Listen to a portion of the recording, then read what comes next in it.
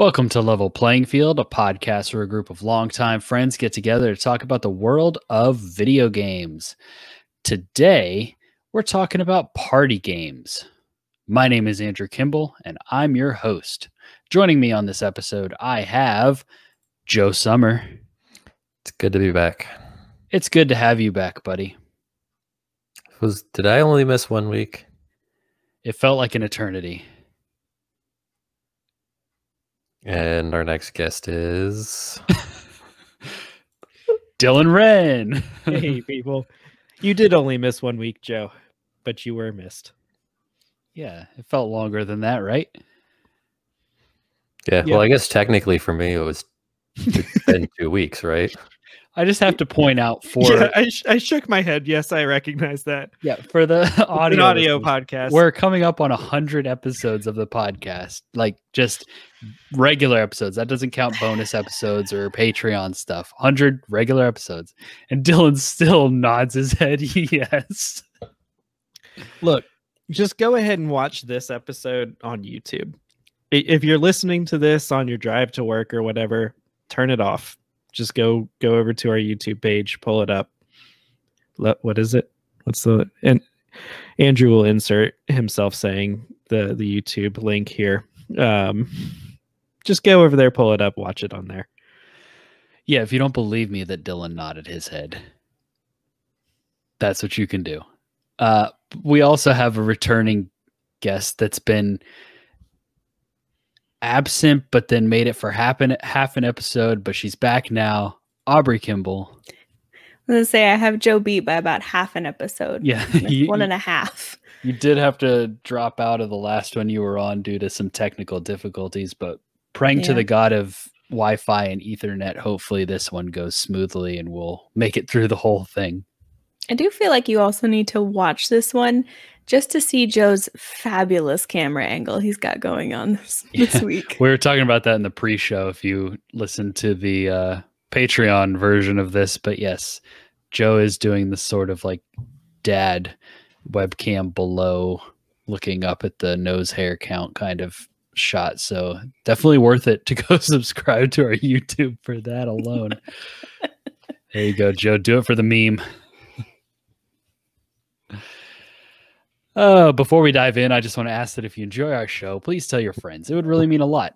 Also, go check out our website, levelplayingfieldgaming.com. From there, you can find links to our social media pages, YouTube channel, and our Patreon page. Speaking of Patreon, we now have an episode of each show, each Patreon exclusive show that we offer.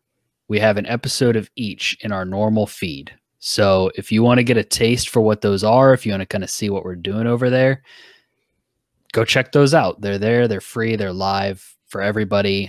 The open mic podcast is the one where we just get on and we just all kind of talk about whatever. The episode that's live in our normal feed is us talking about fast food and drive-through specifically and how long is too long before it's not worth it.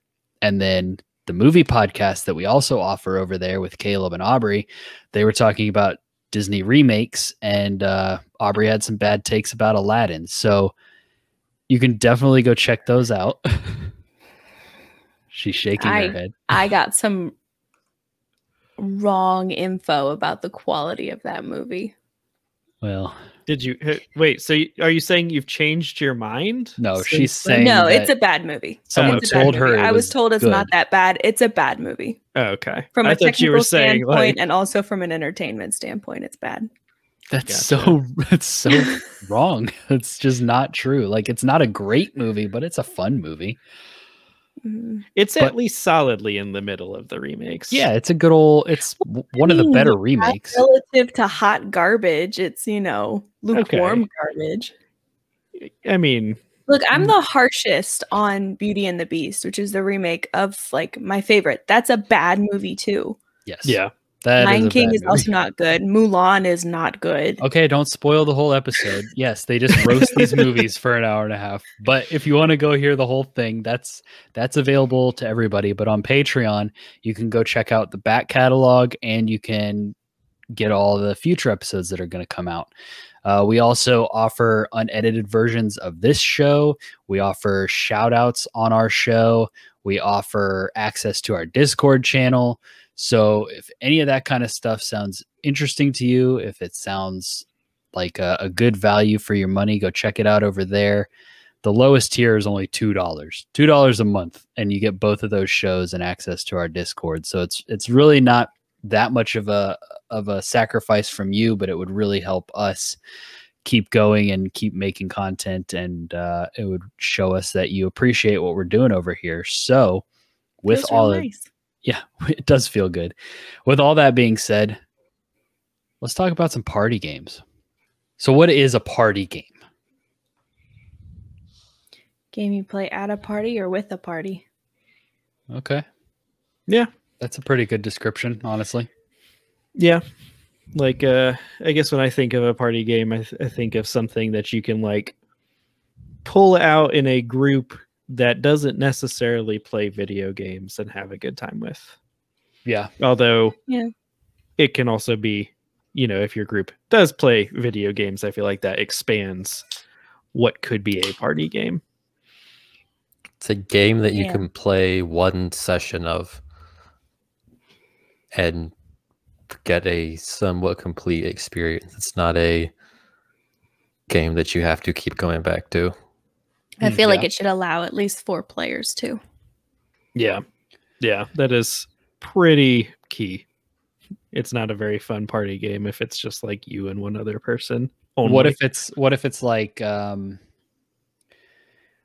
a fighting game or something where you're passing off the controller based on wins or losses? I mean, yeah, tournament style is pretty decent too, but That's converting a game to a party game, not Yeah. necessarily. I wouldn't describe that describe fighting games as party games.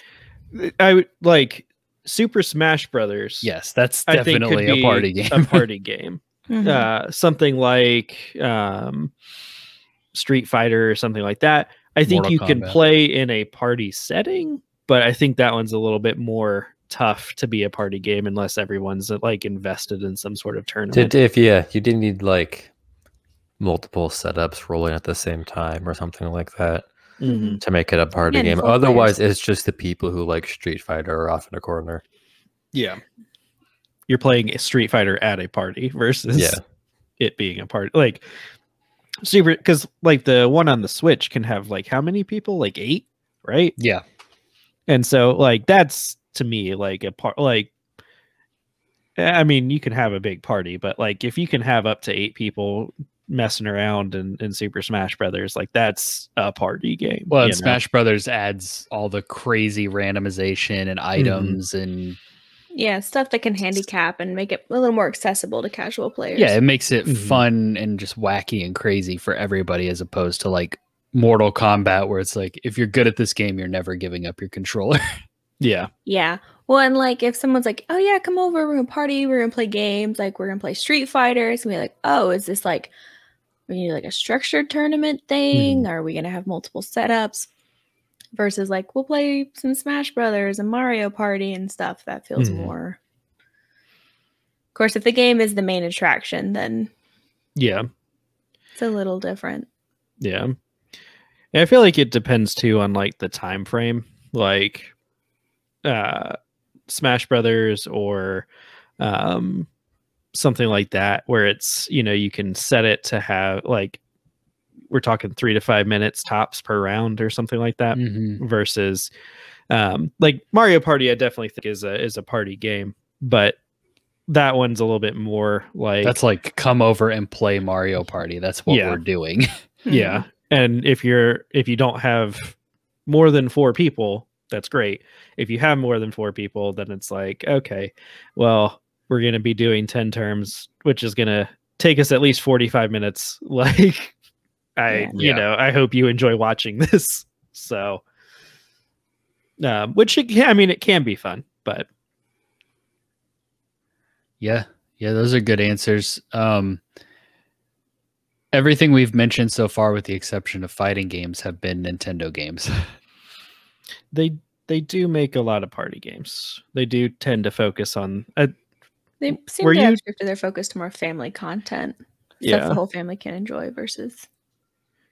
When were you talking about it, Aubrey, a few episodes ago about how they focus too on like couch co-op versus like a lot of the other? I feel like they're one of the few studios that, or like companies or whatever, that does focus on that. I mean, think about it. The console comes with 2 controllers. Mm-hmm.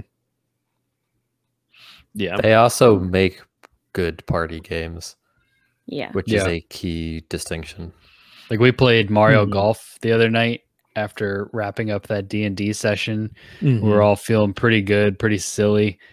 And that moment where Delaney had used her special and we didn't fully understand what it did, and then what it did was make our putts just like veer off wildly in the wrong direction, but we didn't know that. Yep. And when Dylan putted and his ball just like took a sharp hook to the right, and he was like freaking out wondering why that happened, and I just like busted a gut laughing because it was so funny and unexpected, and Dylan's reaction was so perfect.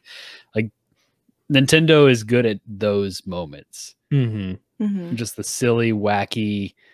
And if we really wanted to take Mario Golf seriously, if we were like being very competitive about it, like it can be frustrating, especially with the stuff that Mario Party does at the end, where it's like, here's just some random BS stars. Oh, you were in the lead. Sorry. But for just those casual, silly, kind of relaxing, cut loose, you just want to laugh gaming sessions, I think they really do have something special over there.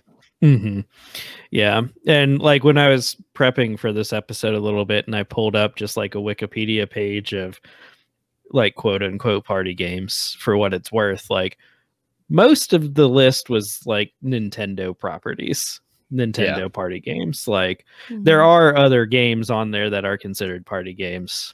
And I don't think that I'm not claiming that the random list on Wikipedia was an exhaustive list, but like a lot more of Nintendo's games seem to be able to be party games than, you know, like Xbox. I think about like growing up, what we play on Xbox that was like a party game, like pretty much Rock Band, maybe a little bit of Guitar Hero could be considered party game, but like most of what we played at parties was like Halo or Left 4 Dead.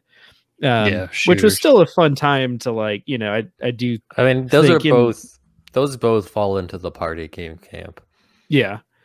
Like you can sit down, having never played Halo, and play like custom matches at a party and walk away and be fine.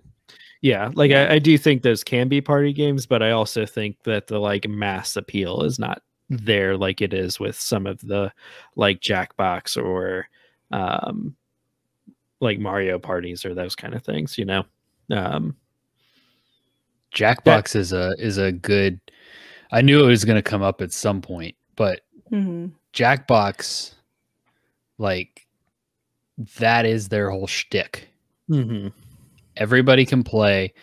All you need is a phone. Everybody has a phone. Like they want to be as accessible as possible, and they want to be like onboard you as simply as possible. Yep.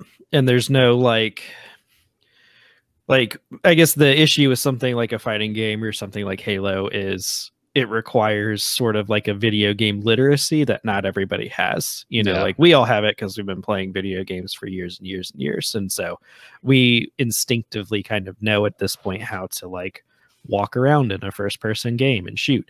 But like a Jackbox game, it's just like, hey, do you know how to use your phone? Like you can play this game. Yeah. I think they've definitely they've cut out a nice slice of the market for themselves. And I don't want to say they've perfected their formula, because some of their games are obviously better than others, but I do appreciate that they try different things. But they're very unique in the gaming space, and I appreciate what they do, because it's like that tends to be our go-to kind of at the end of the night. Like, what do we want to do now? What are we going to do now? We've wrapped up this thing that was kind of our main plan. What do we want to do at this point? Oh, why not play some Jackbox? Yeah. And typically their games can support up to like 6 or 8 players too, which for our group, which is a little bit bigger than 4, tends to work out nicely. And there is plenty of variety with Jackbox. If you're leaning more towards trivia, you're leaning more ad lib kind of improv, you're leaning more quick reaction kind of stuff or art stuff or whatever. Like there's something for every mood. I do think that it's about time for Jackbox to do either a greatest hits or like let you bundle all the games under one banner.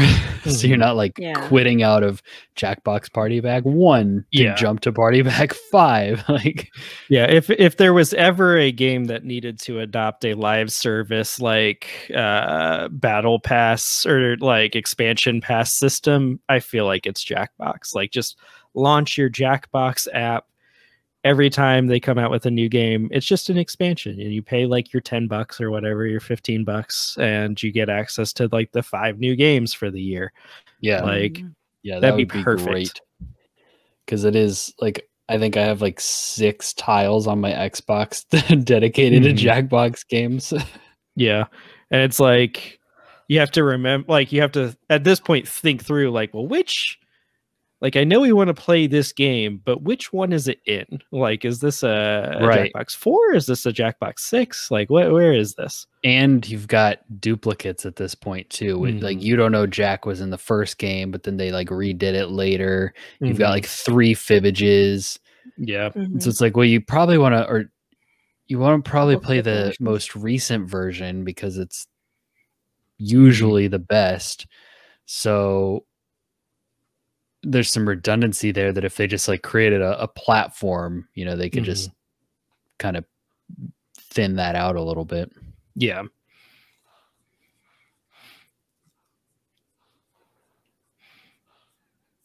So what you mentioned Rock Band, Dylan, because I think that the next kind of jumping off point I had was like, what are some of the party games? Like when we think party games, what comes to mind? And that was going to be mine because Rock Band has always been that kind of staple for our group. And for me, like that's probably my favorite party game. Just enjoying music like I do, and then enjoying that game and the like slightly competitive nature, but it's also kind of like golf where you're trying to beat your own score, but then you also want your team to do well because if they don't, you're going to lose the song.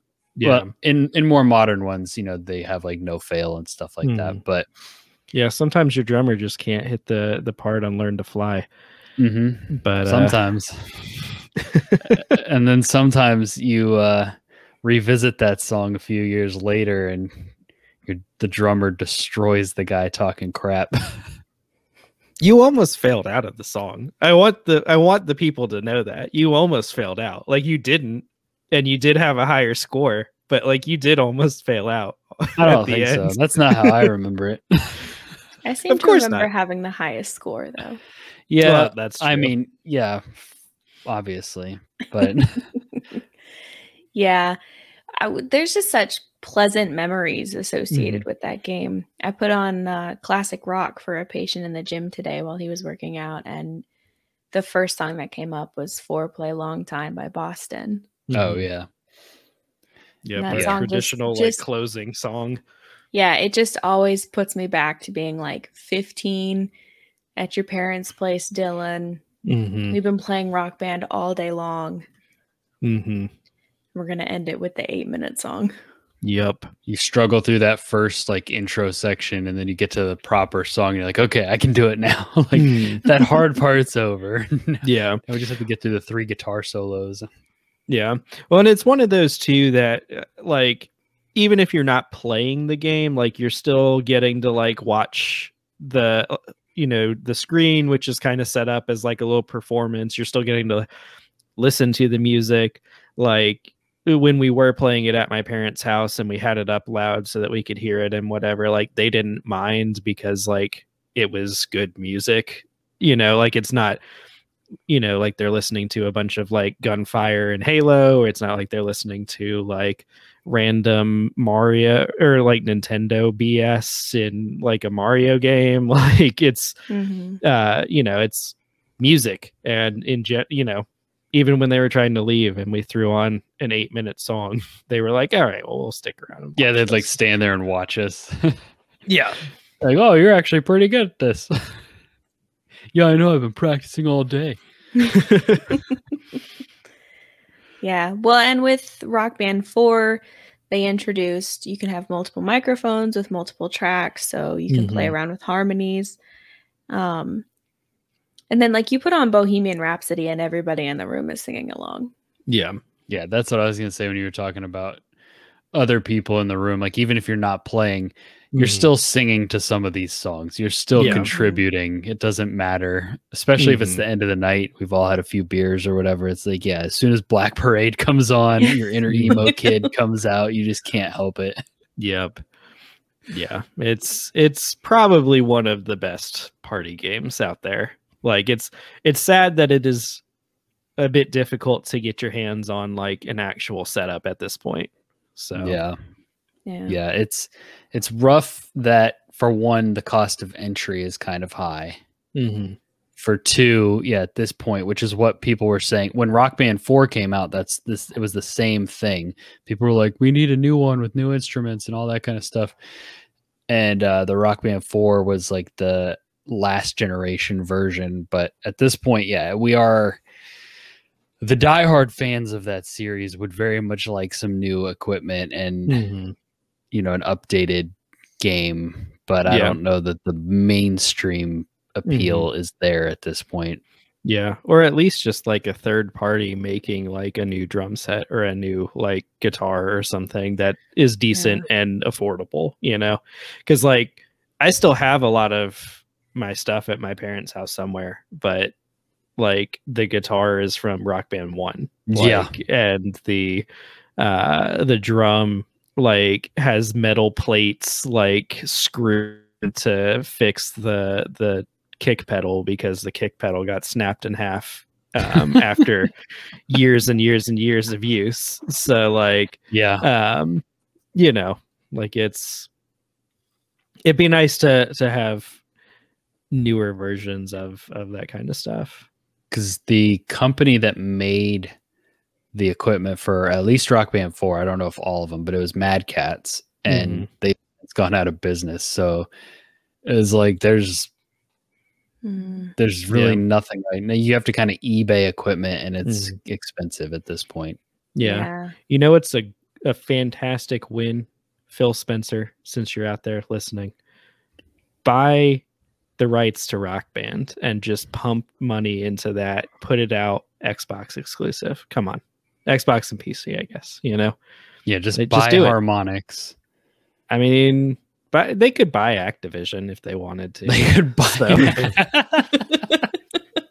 and get it. They could also just see if they wanted to sell harmonics, you know. But save the day, Xbox. That's all I'm saying.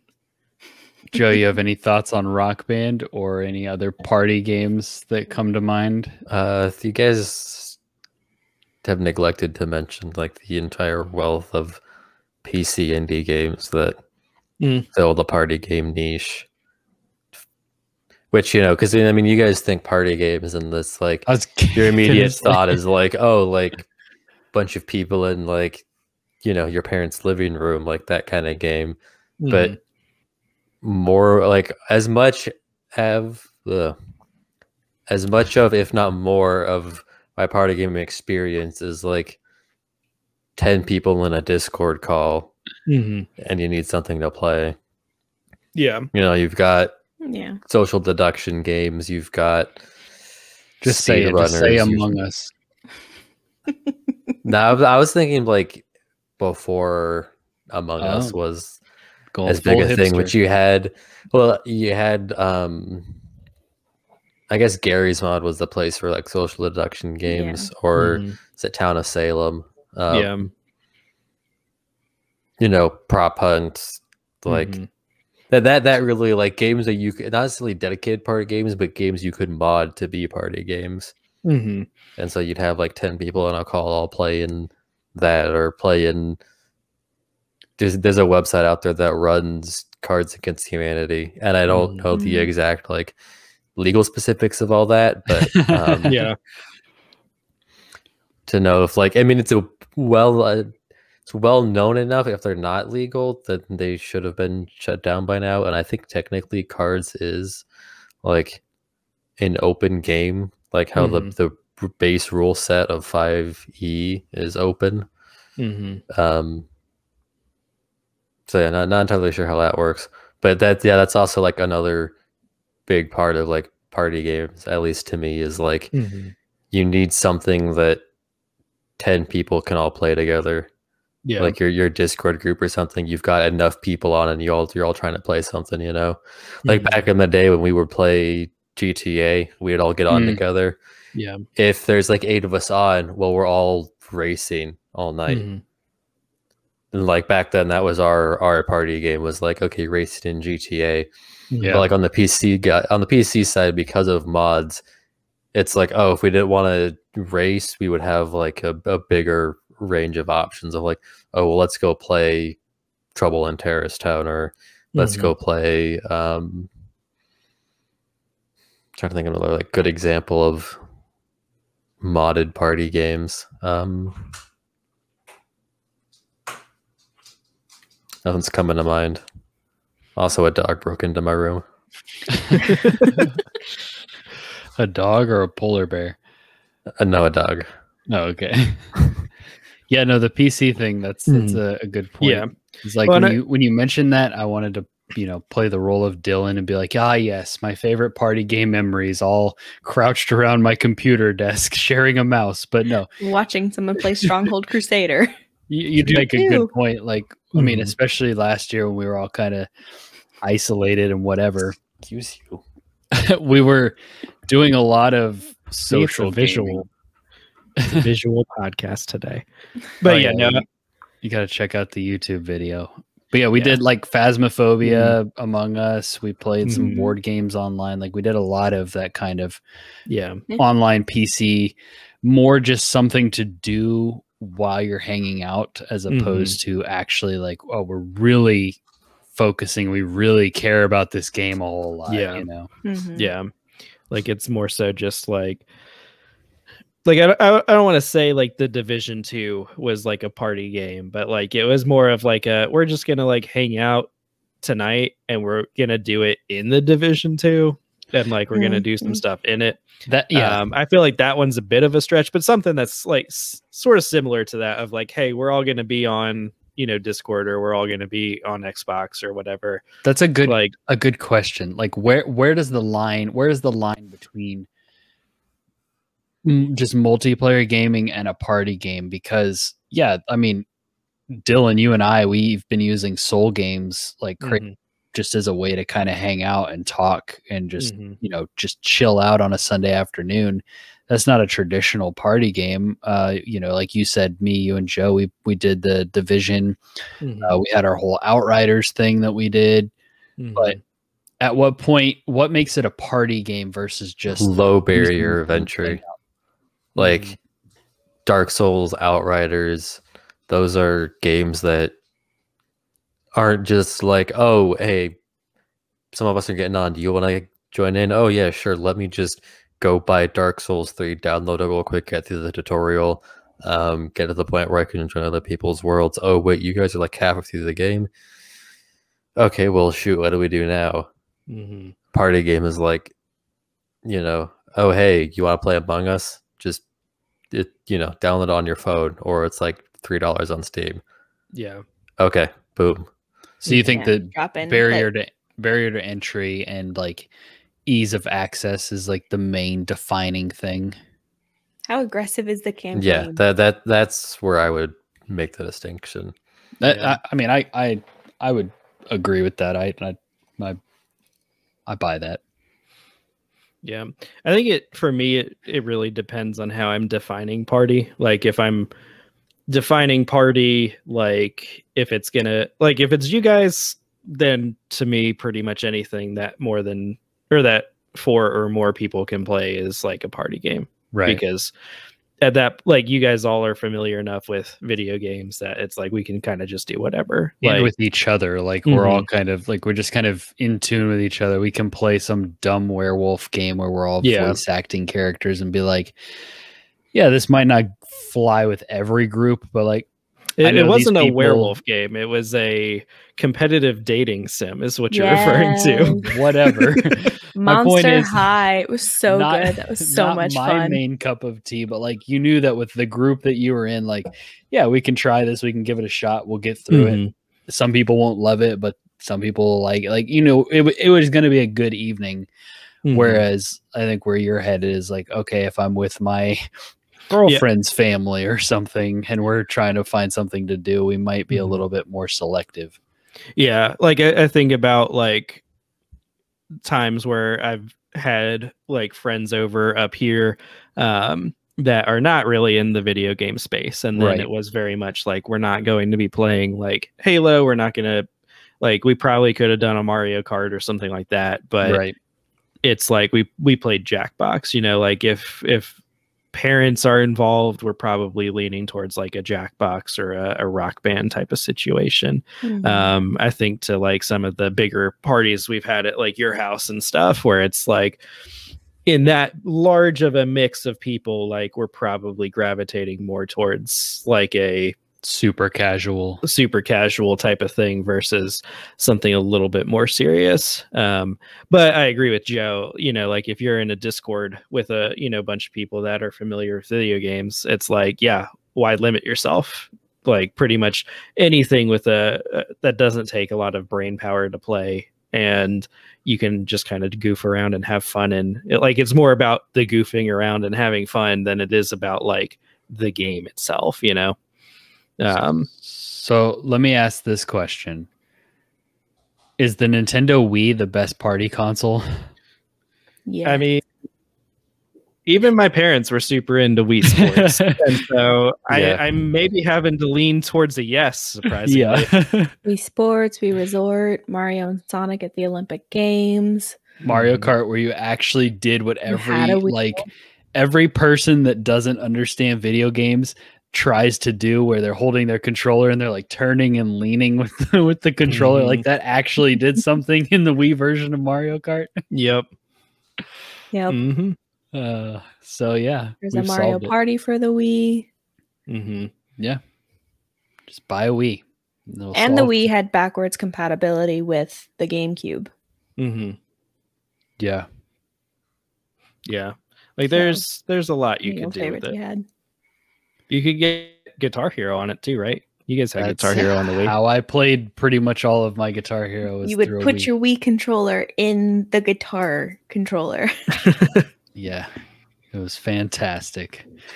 It worked. Great. I love those controllers.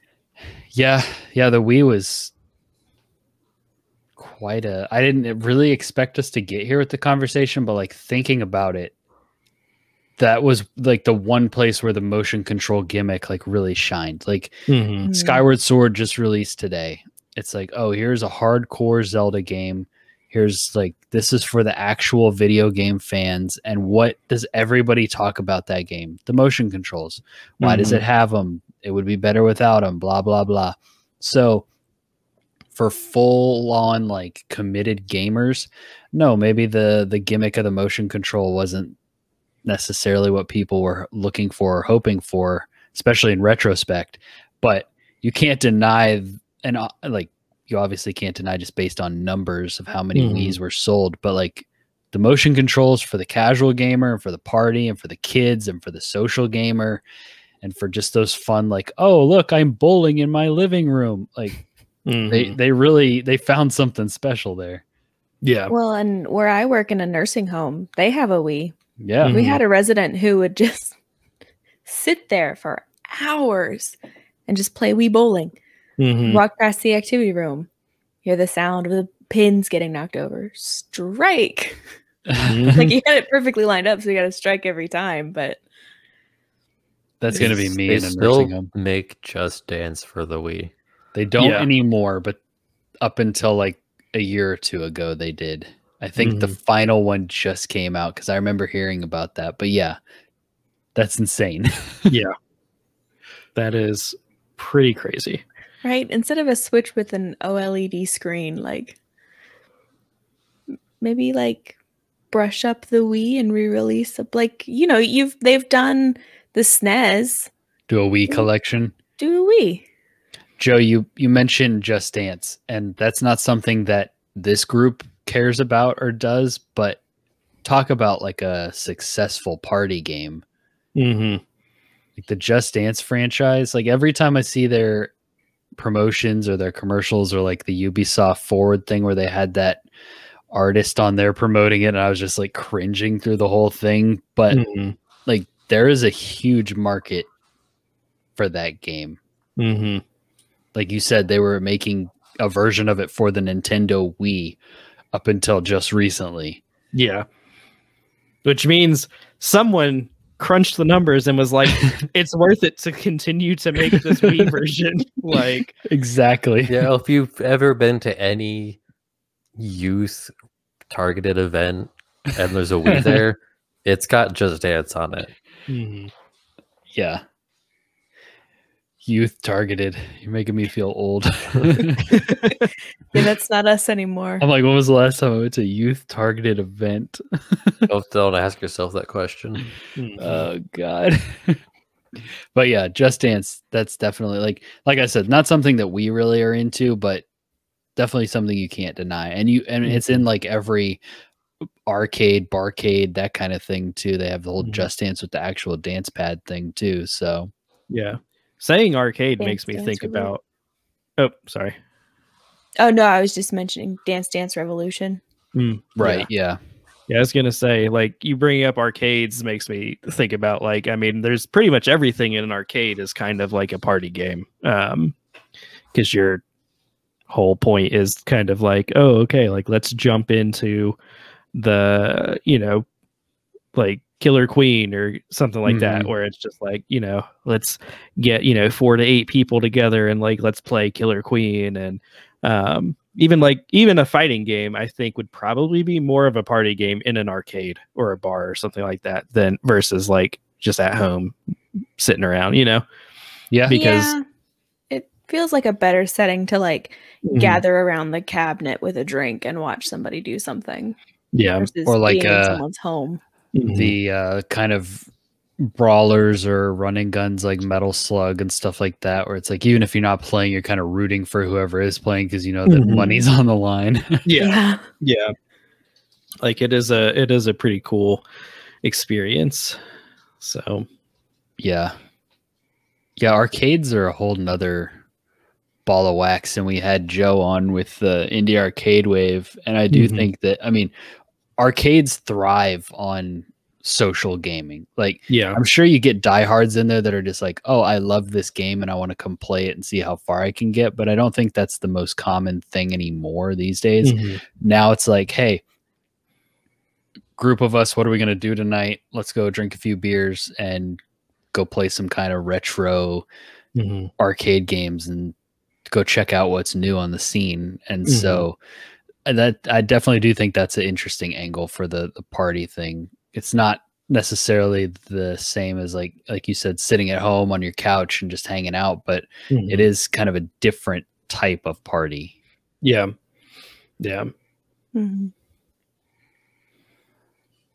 So we're all fans of party games, I'm assuming. We're all big fans of those games. Yeah. I mean, who isn't? Yeah, like in a party context, yeah. Like I guess that's the big question. Like, would you play what you considered to be a party game outside of like a party regularly? Like, I know there's exceptions. I know Andrew played a ton of Rock Band himself. It depends on the game. Right. Like, yeah. It's just the one game. How much of your experience is wrapped up in interaction with other people, and how much is like you interacting with the game? So Mario Kart, Rock Band, you can play those solo because that's mostly you in the game. Mario Party though, Jackbox, Jackbox. I don't think Jackbox will let you start by yourself. I don't think you can play that solo. I Mario think you Party, can play Don't Know Jack solo, and that's one of the most depressing things I've ever heard. It's like you could play Mario Party. Voting for your own quiplash. Right. Just have two phones, and you're just like, oh, that was good. Man, I'm hilarious. Yeah. I played Monster Prom by myself before I'm sorry. actually, like the first episode I was It's on. such a good game. It's such a good game. Dylan's opinions. The first ever episode of Level Playing Field, when we did the What Have You Been Playing section, Monster Prom. You can go back and listen. Like that's what one of the games I had been playing. Mario Party, I think you need at least one other person. It's probably not fun against the bots. Like you're a certain kind of person if you're like, I'm gonna figure out how to win against the super hard bots. You can do it. Don't know why, but you can. But then that being said, when I got my Switch and I got Mario Party, and Delaney and I spent an entire weekend just unlocking every single thing. Yeah, I think it depends too on what the game offers. Because like, okay, Mario Party, that's designed to be played with a group or at least another person. But like, say, Mario Kart, you want to unlock the gear, you want to unlock the carts, you want to unlock the tracks. Mario Golf, there's a whole little like campaign thing you can do to unlock more of the courses and stuff. There's reasons to play that solo. Super Smash Brothers, like we brought that up in the beginning, but that has a ton of stuff you can do by yourself. Unlocking characters, playing through classic mode as each character, playing through the adventure mode. Like for me, Rock Band was just something I enjoyed. I didn't really care too much about like the campaign and stuff. I just loved putting on a set of my favorite songs and drumming to them. And so that was just a fun Saturday afternoon for me for a long time. But I will say that in general, if I'm by myself, I'm trying to get immersed in something a little deeper, especially if I have a big block of time. But I do think that there are those games that kind of straddle the line between party and like, oh, this is actually a meaningful solo experience. I don't think that that's the standard. Like, you're not going to play Among Us by yourself. You're not going to play certain games like that, but there are games where you can do both. Yeah, I wouldn't play Phasmophobia by myself, but that's because I'm a titty baby. I was gonna say I barely want to play that game with people, but playing that game solo, I would never leave the truck, so it's not very fun. And like as soon as everybody else has died, I'm like, all right, man, we're leaving. Everybody take a guess. Exactly. Yeah. Someone's got to preserve their gear. So I guess that brings up like a good, like down here I threw like, do we prefer like our party games in person or online? And I know we've kind of talked about both, but like, is there ever a thing where you want to play against randoms as a party game? Like just random people? Because like technically you can play Among Us solo and jump into a random lobby. Is that fun for anybody? I don't know. I don't think so. Miserable experience. Yeah, that's not me. I remember one of my first like earliest Xbox 360 rando experiences was Left 4 Dead 2. They had the like zombie versus humans mode or whatever. And I jumped into that mode and I got on the zombie team. And I had no idea what I was doing. And I was running around, and there was a point where like basically our whole team had wiped except for me, and I could just hear the other people on mic like saying my name and like what I needed to do and stuff, and was just like, this is too much. I don't know what I'm supposed to do. I just jumped in to like try this out. I didn't realize I was going to be here with other people, and so I dropped it and I never played that mode again. And it was similar with me with WoW when I played. I hated doing instances and dungeons and stuff as a solo person because I always felt so much more pressure. Yeah. I only ever ran dungeons with people in our guild in WoW. And then by the time Mists came out, most of our guild had kind of moved on. I didn't really know anyone.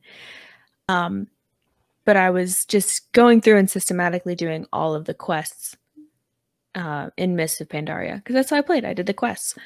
And there were a couple quest lines that you had to go into the dungeon to do. And so I queued up into an instance. I didn't spec my warlock any kind of way.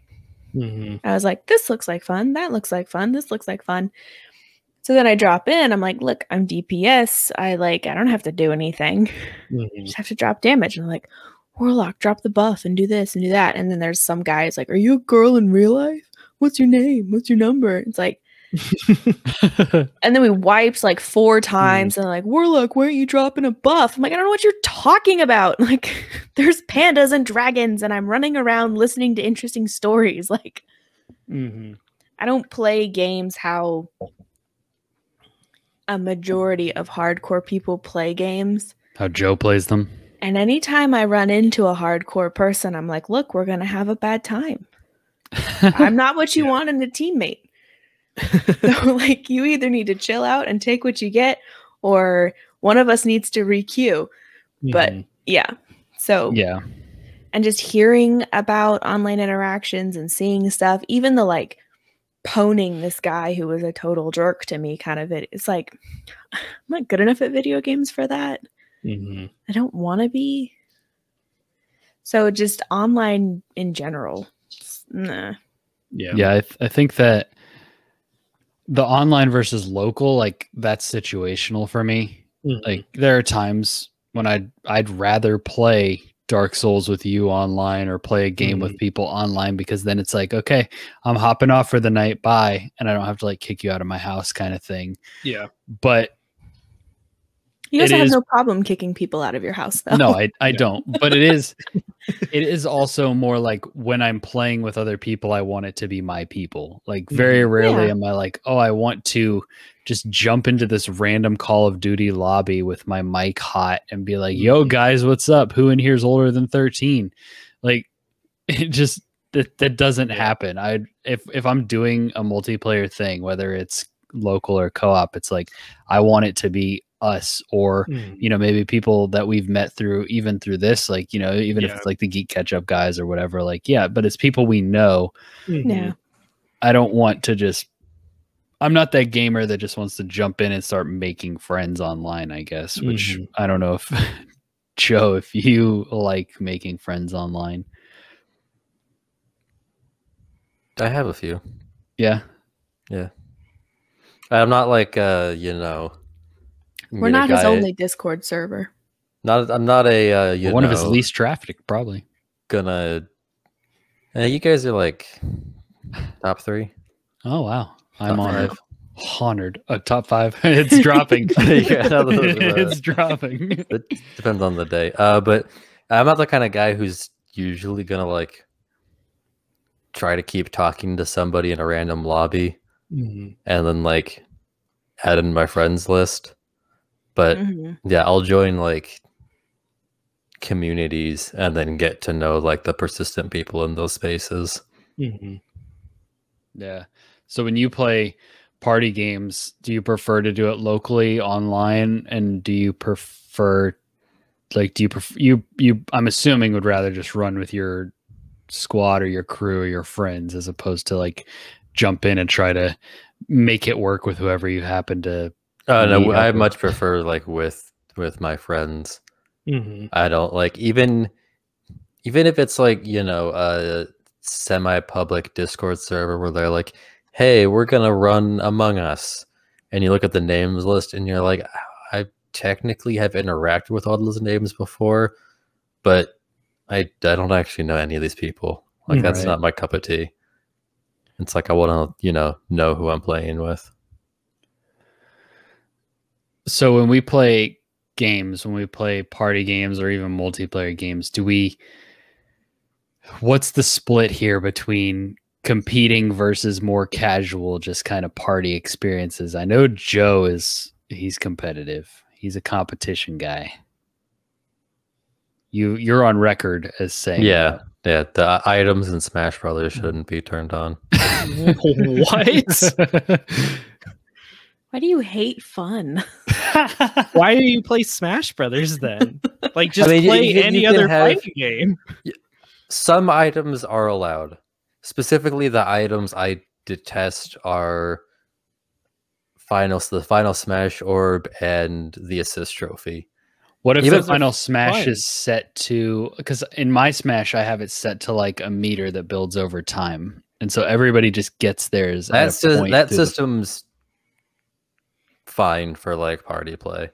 okay. Like that's okay. No, when it was Joe the system approved. was just that orb that's like Mhm. whoever gets the breaking hit on it gets the smash. That's the traditional. Not a fan of that. And then Pokeballs are usually okay. Are on thin fucking Yeah. ice.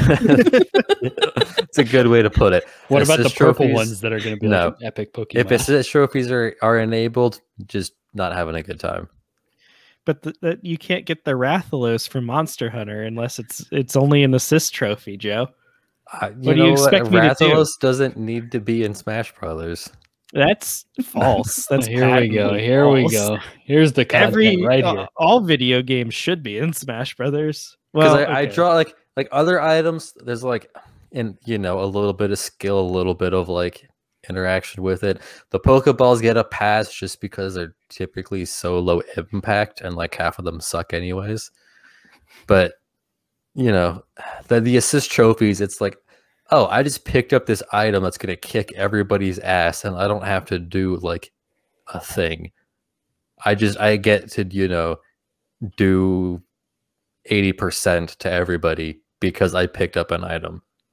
See, I fully just embrace the chaos. Like that's That's the up game. there with like blue shell territory. What's but wrong it's- with blue shells? Blue shell is the worst. They call that embrace, Dylan. Embracing chaos. Now, Aubrey, Hmm. I know that you would much more prefer the casual, laid back. 100%.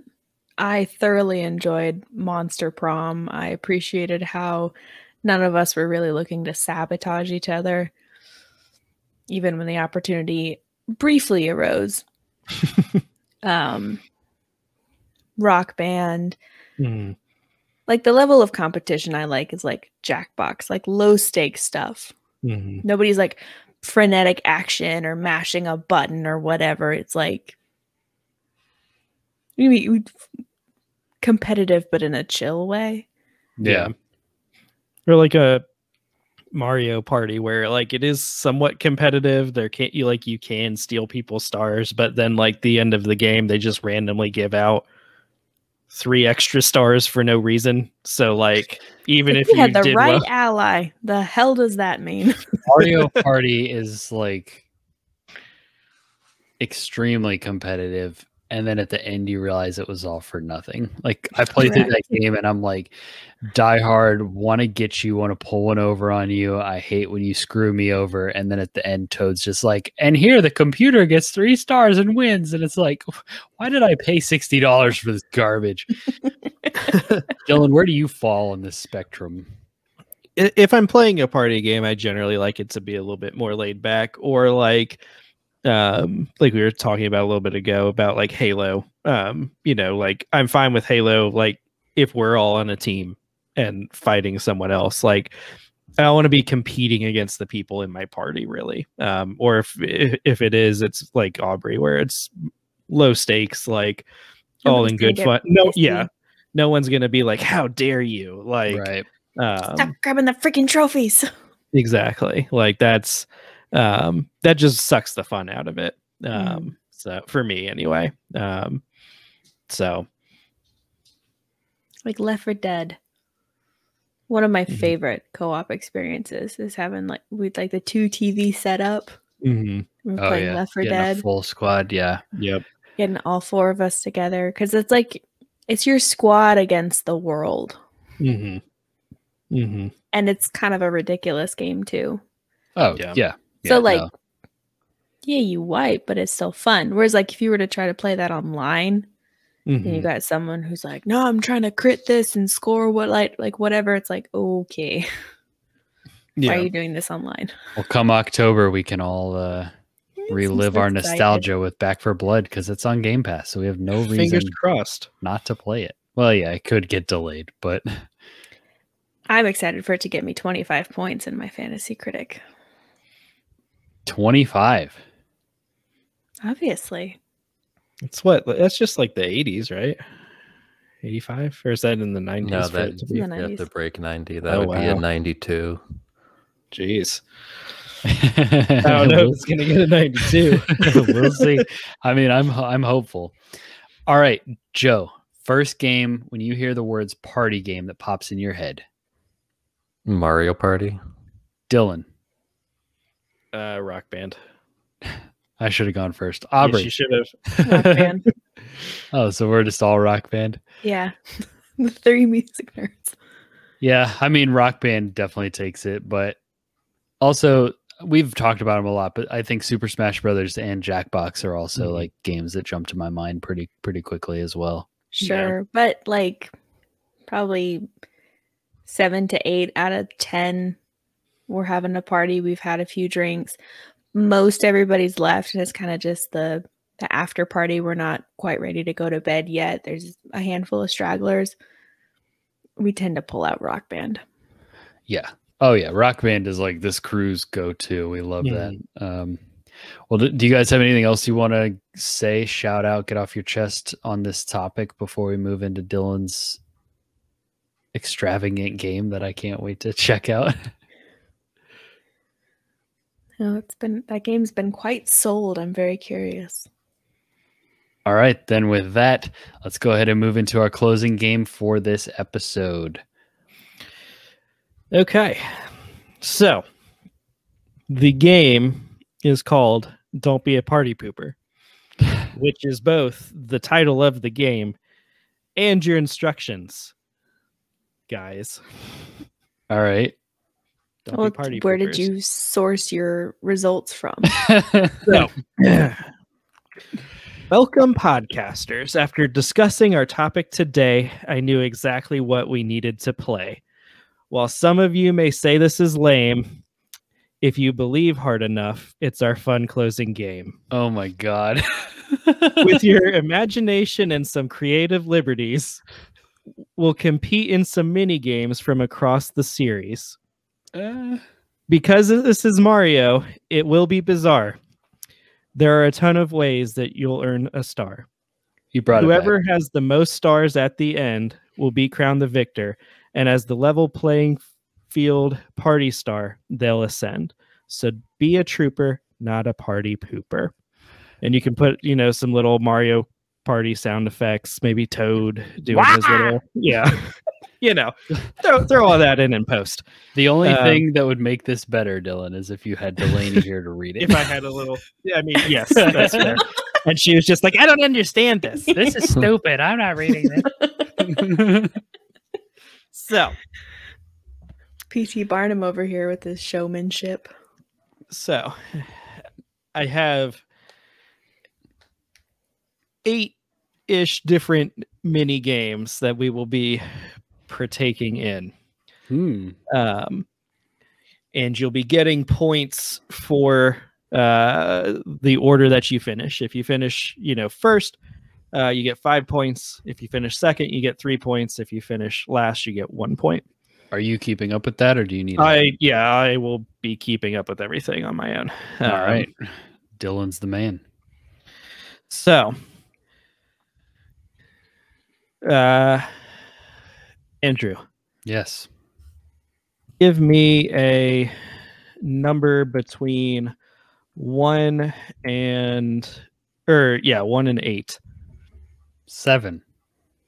All right. So the first game that we will be playing is Photo Finish, which is a game that I adapted from Mario Party 4. Linked in the chat. This is potentially like I said, a video heavy podcast tonight. I guess so. So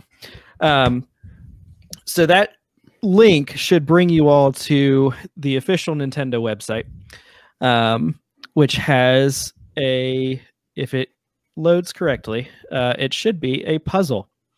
Mm-hmm. I would like you all to, I'm going to give you guys a countdown, 3, 2, and then 1, and click the easy. We're going to go with the easy puzzle. Now, can I share my screen, or will that? Yeah, you can share your screen. Can they not see my screen? It should be the same puzzle for all of you. Okay, let me share for the video viewers here. So what you'll do is it'll shuffle it up into 8 pieces. And then when you complete it, you will, in our little chat on here, type that you were done. And so that's how I'm going to keep track of who gets it done first. Does that make sense to everybody? Yep. Clear as mud. And I will narrate it. Does anyone have any questions? This is where Toad is explaining the rules to you. There's traditionally a little practice round, so if you want to go ahead and like click it just to see how it goes, you can do a little bit of that.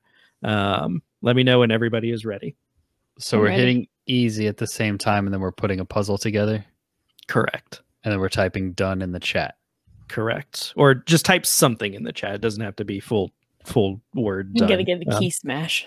Gotcha. Yeah. You gotta get something in there. And whoever gets that in and hits enter or send or whatever first gets the first place point. All right. So is everyone ready? Mm-hmm. Sure. All right. 3, 2, 1, go. Oh God. All right. So they are all trying to piece together a Mario themed puzzle. It's got Mario, Luigi, Toad, and Daisy. No, that's Peach. I know Mario. I know Mario. God. Andrew is really struggling. I'm mostly seeing his perspective here. Oh, I thought he was struggling, but apparently he's first twice. He's entered the chat twice. I didn't see the A go the first time, so I shot it again. There it is. They're both there. Fa. Ooh, Right. really struggling, and I had like a 10-second lead. Yes. So Andrew finished significantly before. If you're watching the YouTube video, you go. get to see me struggle through whatever Dylan's. I did mine in 38. Did mine in 34. Oh, 10 seconds. Spot on. I knew Yeah. And I it. blame my internet. You could. So Historically shitty. Blame my lack of mouse. no. Joe's handicapped himself. Trackpad. Thank you very much. All right. That's hilarious. So that is the first game. So it's pulling out. It's going back to the board, which we don't have because I'm not having you guys roll around a board. That would just take too long. If we ever do this in person, though, maybe. So, Oh my. Aubrey. Yes. 3. All right. So this is a game of my own creation. It's not from a Mario Party specifically, but there are multiple games in every single Mario Party that fall into this category. And this category, the title of this is called Button Spam. Oh, Lord. So I'm going to give you guys like a countdown and then say go. And then you guys are going to, in the chat, like put your little cursor in there. You are going to alternate between P and Q. And you're going to hit as many of those as you can within 5 seconds. And then hit enter when I say stop. And whoever has typed the most will get the point. So I was just going to have you hit one button over and over again to really get the button spam, but you could just hold it down and it would go faster. So to keep everyone honest, we're going to alternate back and forth. If it doesn't like alternate, like if you miss one or something like that, that's fine. It's just to keep you from like holding a button down, if that makes sense. So is everyone ready? Does everyone understand? Yep. All right. 3, 2, 1, go. 5, 4, 3, all those QTs. 1. Stop and hit enter. Good luck. All right. Ooh. So Joe is the very clear winner. I'm not going to count them up. I can see them on the screen. He has like 3.5 rows full of P's and Q's, fully typed. Second place is Andrew. He has 3 full rows, and then like 2 letters on the 4th row. And then Aubrey has almost 3 full rows. So she and Andrew are very, very close. Your window's smaller than mine because you're saying one more row entirely than I'm seeing.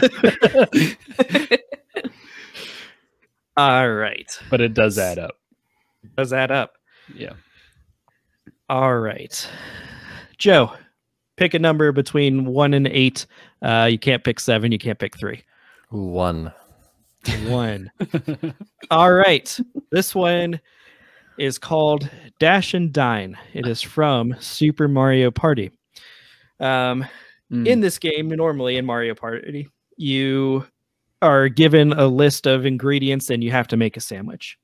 For the purposes of this game, what I'm going to have you guys do is you are going to need to collect 2 things that are like whitish brown, 1 thing that is green, and 1 thing that is reddish, and make a sandwich together. And the first person to do so and come back and show it to me on the screen wins. And wait, then what are the colors? Brown. Two things that are reddish colored. 1 thing that is red, like a meat or a tomato or something like that, and 1 thing that is green, like a lettuce. So when I say I'm going to give you guys a countdown, you can use whatever you need to, but the first person that's back with their assembled sandwich will get the most points for this one. Is everyone ready? Does everyone understand the rules? Yeah. Yep. All right.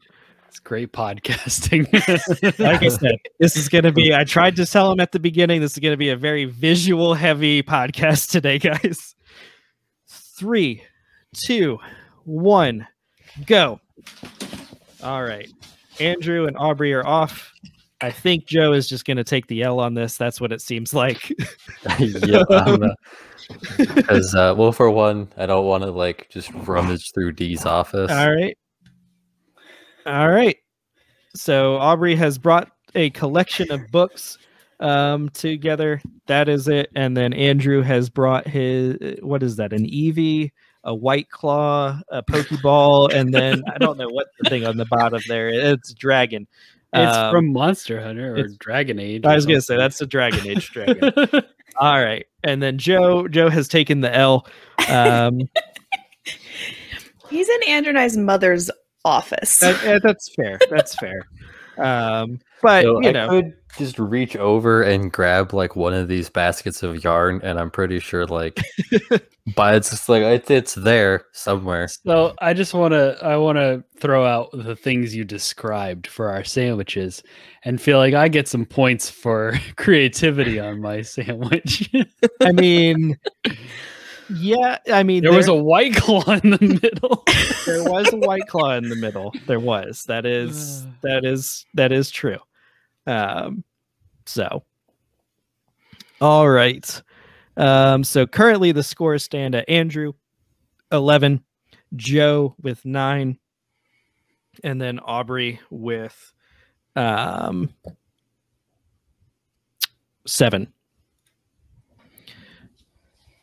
All right. So that brings us back to Andrew. Comic books. Yes. Tasty. Andrew. 2. 2. All right. Does everyone have access to scissors? In a moment, I can. Technically. I'm mostly asking Joe. Can you get access to scissors and a piece of paper? Oh, and Probably. All right. So you're saying yes. So we're going to go ahead and do this game then. Wait. Maybe I say I can't. All right. You're at her desk, right? There's got to be. No, I'm in the chair, like behind it. Oh, I would have to go into another room to get my scissors, but same. Well, that is part of the game. Oh, okay. Running with scissors? No running with scissors. All right, so we'll play a different game then. So Andrew, pick again. Pick another. I was so curious what that was going to be.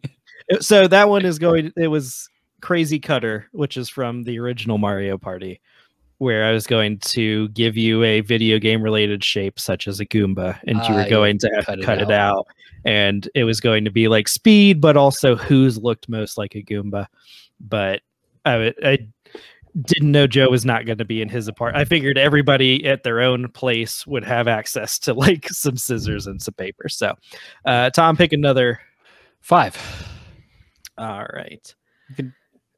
So this one is Looking for Love, which is from Super Mario Party. All right. So this is the one where you have to have your character look in a specific direction based on like where the heart is. We're going to tweak it a little bit. So I've got a deck of cards here with all 4 suits. That was probably very loud in the audio. I'll fix it in post. So we are going to. It's not what I was expecting. No. Instead of looking, I'm going to have you type up, left, up, down, left, or right. So up, I'm going to paste it into the window here. So if it's a heart, you're going to type up. If it's a diamond, you're going to type left. If it's a club, you're going to type down. And if it's a spade, you're going to type right. And you we're really going have to do this. to check out the YouTube version of this. We're going to do this 3 Journey times. Joe went on it. Dylan is really trying to get us to make sure he never has to do a game again. What are you talking about? This is the most He was high like, effort game we've ever played. Googling random I'm bullshit. enjoying didn't work. myself. So we'll have to instead let's go to memorizing that diamond equals left. It's post. You just look at it. Just look. Yeah, I mean it's there, but there's still like completing the brain circuit of like Dylan held up a club. What is that? Oh, that's down. That's okay, what the game is. That's enter, what the game in Mario Party is you have to like, okay, where is the heart? It's not always red. Which way do I need to make my character look? This is the same thing. This is the same thing. Okay. All right. How strict are we going to be about typos? As long as I can tell what it's supposed to be, like, I guess technically you can just use the letter like ULDR if that's easier, if that would be quicker. I feel like that goes better. Okay. So is everyone clear on the rules? Yeah. Yep. We're going to do this like best out of like first to 3. So, all right.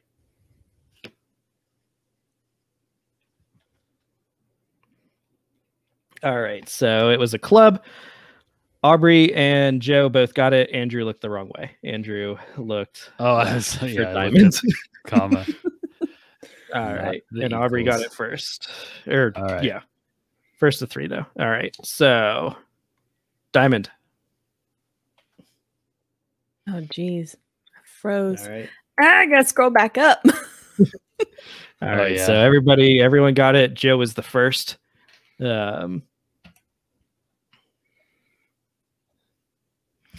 All right. Spade.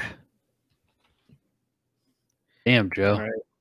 Aubrey complaining about it going into it. All right. We're about to scroll past like where I can yeah, see. we are. And I'm still having to sit there like, wait, That's the game. That's literally the game in Super Mario Party. I created something that Nintendo also created and put out for $60. Good job, Dylan. Spade. Who was first? Jeez. All right, Joe was first. All right, so it's Aubrey 2, Joe 2, Andrew 0. Diamonds. All right. Joe is the first to 3. So Joe takes the win in that mini game. Whew. Good job, Joe. Yeah, Joe. Good job. So that puts Joe at 14 points, Aubrey at 10 points, and Andrew at 12 points. All right. Aubrey, I think you're up to pick another game. What numbers remain? Let's see. We have 6 and 8. 4, and we have 4 and 6 and 8. 4. All right. This game is another of. It's not really my own creation. This one is Taco Cat. Everyone is familiar with Taco Cat, correct? Oh no! So what Taco Cat is? It's a card game where you've got a bunch of different animals, and you say, like, when you say Taco Cat, goat cheese pizza, and when the picture on the card matches up with the word that you're saying, then you all slap the middle, and whoever gets it last loses. So we will be go ahead and type in the channel slap, but don't hit send yet. Okay, don't hit send yet though. Wow. Go ahead and type slap, cue it up, get it ready, so that as soon as the match, you can go ahead and hit that enter button or hit that send button and send it. Is everyone clear on those rules? Mm-hmm. All right. Taco, Listeners, if you're not cat, He's displaying a card. goat, cheese, pizza, what do we do if it's the wild? taco. All right. So Andrew was first. It matched up. Andrew was first. Aubrey was second. Joe was third. So gorilla and narwhal and We're just gonna ignore those ones. okay. I was All like, right. my instincts. I don't.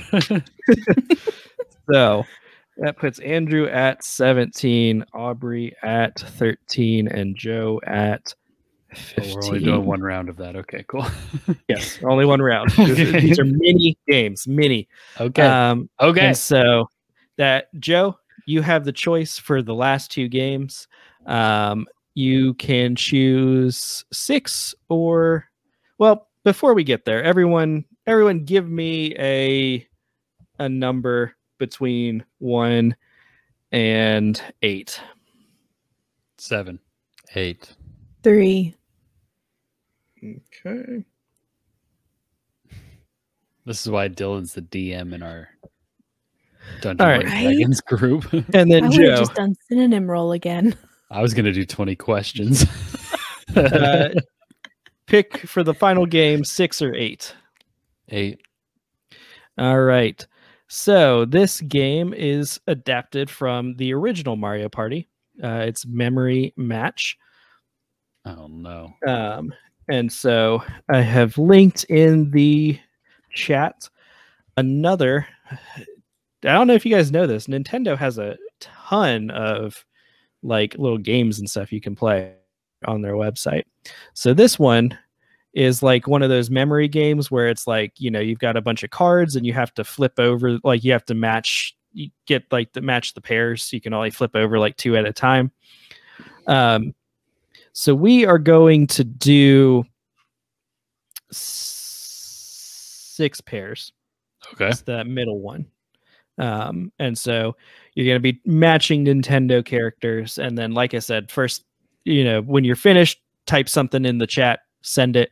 Whoever gets it first. That's how we're going to keep track of who did it first. I guess this one probably times you too, but It has so is moves down at the bottom, like how many Yeah. flips it takes you.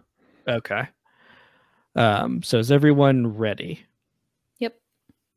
All right. 3, 2, 1, go. All right.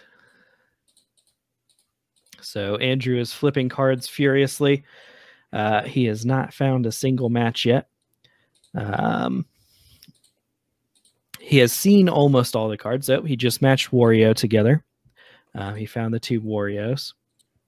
I think at this point he's seen pretty much all the cards. He just matched Rosalina. Oh wow, Joe and Aubrey are both done. Wow. Yeah, these have never been my strong suit. All right. In 13 moves. What about you, Joe? 9. 9. All right. So Joe even typed out like a whole word. I just went key smash. Joe, and then Aubrey, and then Andrew. All right. So that leaves us. That was the last mini game. And so that brings us to Joe with 20 points, Andrew with 18, and Aubrey with 16. But that said, that's not how Mario Party scores. You get scores based on your stars. Bonus. And so the first star that I will award is the mini game star. And the mini game star of the evening is Joseph Summer. He won 3 out of the 6 mini games that we played tonight. And so this is where like the little star would pop up above Joe's head and he'd like jump up and get it and look excited about it. Just like real life. Like that. Perfect. Just Joe. like real life. That said, it wouldn't be a Mario Party without some BS bonus stars. So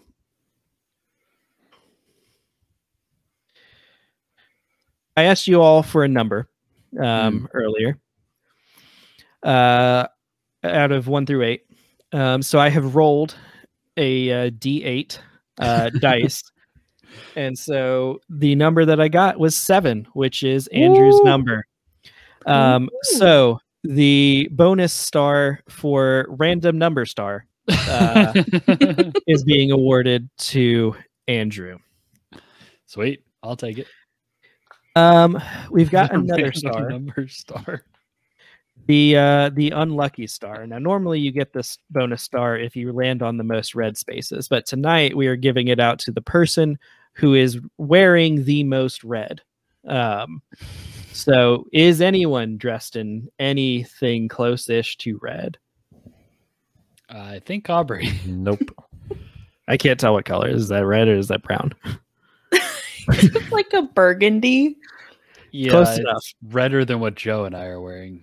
All right, so that is a bonus. The happening star or the unlucky star goes to Aubrey. So we each got an extra star, which means the score didn't change. Yeah, so everyone is tied Mario with 1 Party star fashion. correct right now. The next star that we are rewarding is the complainer star. And that is the person that complained the most throughout the game. It's like he thought Delaney was going to be here.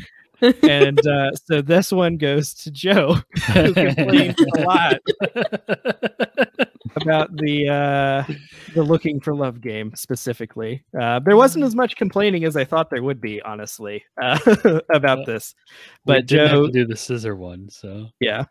Well, you didn't claim something was objectively the best either. The next star is the taco star. And is awarded to the person who most recently had tacos. So when is the last time that you had tacos? Tuesday. I had Taco Bell today at about 2:45. Did you have a taco? 2 tacos, the Chipotle wrap, and then a bean and rice burrito. That's a lot of... Okay, but I brought a burrito home from my grandma when I got Taco Bell last. I got beans and rice for my kid. Joe, can you beat 245? Nope. I haven't even had a taco this week. Oh, that's what's wrong with you. That's why your week went bad. And then the next star, the buddy star, normally rewarded for having a buddy, is going to go to the person who can get the first animal / other person to come into the room and show them to the camera. Oh, for heaven's sakes. I had Grayson on here like 5 times. That is true. Not even going to bother. You're not even just going to be like, hey, Abby. Gonna go ahead and give this to Aubrey because she's the only one who got up.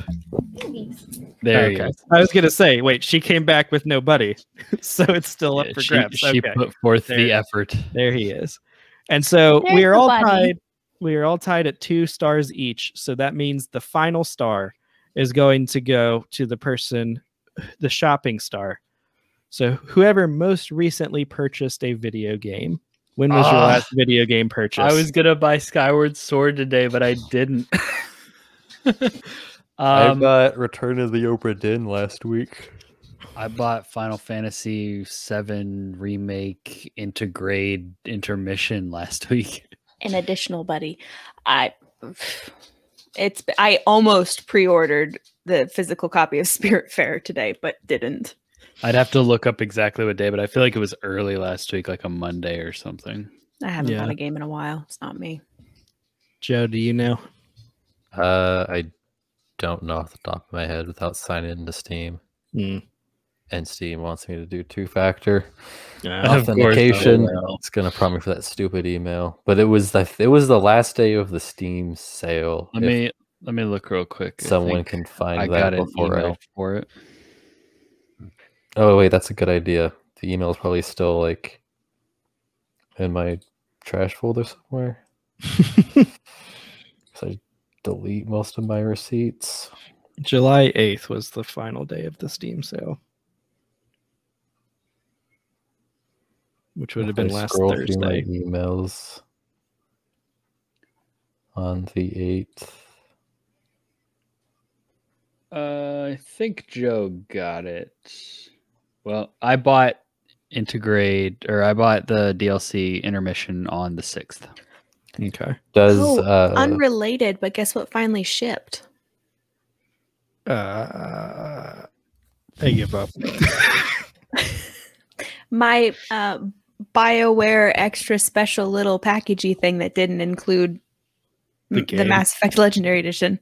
My N7 helmet should get here on Monday. That's exciting, I guess. Nice. So the 6th is the last I can remember. Large, so maybe it'll fit my Pulling up my account details now. Clicking view purchase history. The 7th. All right. So Joe takes it. Joe gets the shopping bonus star. And so that brings Joe to 3 stars total. Andrew to 2 stars, Aubrey to 2 stars. If I would have only bought Skyward Sword today, if I would have only spent $60 plus tax, I could have won this pointless game. So Joe, you are the party star. Congratulations. And this is where Andrew will sprinkle in a little bit of like celebratory music. And maybe a Mario Wahoo or something like that, you know.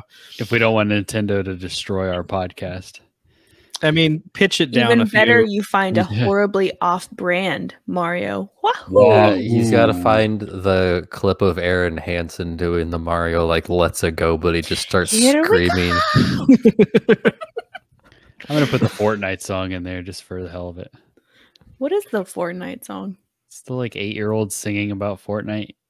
Oh, it's it's a parody of American Boy by Estelle. So many words you just said that I don't know. Kanye West. Wait, so the Fortnite song has Kanye in it? No, the original song had Kanye West on it, and then the 8-year-old did a Fortnite parody of that song. Are we just gonna have Dylan host the game every week now? Is that what we're gonna do from here on out? Is that not what we've been doing? Well, you missed some weeks, but no, we try to rotate. So ideally, my vision for this is that we play it again at some point, but in person, so that I can actually there's so many more things I feel like we can do with a little make little Mario Party mini games in person. So okay, so maybe next time we have an in-person episode, it's maybe a Mario Party in person. Nice. Or something. Well, I don't think you could have come up with a more on-brand game for this episode, so we appreciate it, Dylan. Fantastic work. Does anybody else have anything else that they want to shout out or say before we wrap this one up? That's a bunch of shaking of heads there. So hey, they're watching it now. They heard, have to be. You gotta watch that end game. That end game had to have been so pointless for audio only. Yes. Yeah. If they didn't make it through like the first 2 mini games, like they're here now. They're watching. Right. Well, thank you, viewers. With that, I just want to say thanks for checking out this episode of the Level Playing Field podcast. We hope you enjoyed it. Again, please go check out our website, levelplayingfieldgaming.com, where you can find all of our socials, our YouTube channel, and our Patreon. And if you want to write in the show directly, feel free to shoot us a message on social media or email us at lpfgamespodcast@gmail.com. A big thank you to my co-hosts, Joe, Aubrey, and Dylan. And an even bigger thank you to all of our listeners and viewers out there. We sincerely appreciate your support. Now say goodbye, everybody. See ya. Bye, everybody. See ya, everybody.